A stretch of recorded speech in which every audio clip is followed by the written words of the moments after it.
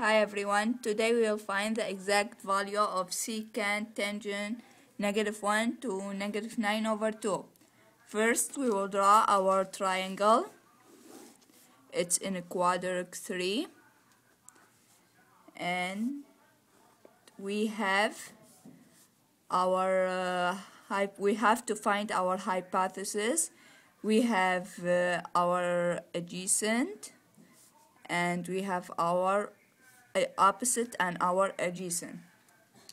We have to find our hypothesis. We find our hypothesis by formula 2 square plus -9 to 9 square equal 2 square plus -9 square equal 85.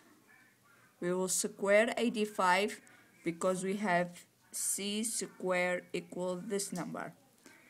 Now we find our cosine.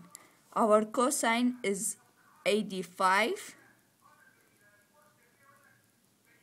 We have 2 over 85. So we find our cosine like 2 over 85. Now we have to turn it to secant. Secant turn just over 85 over 2. This is our secant equal. This is our cosine. We have now our secant square root of 85 over 2 and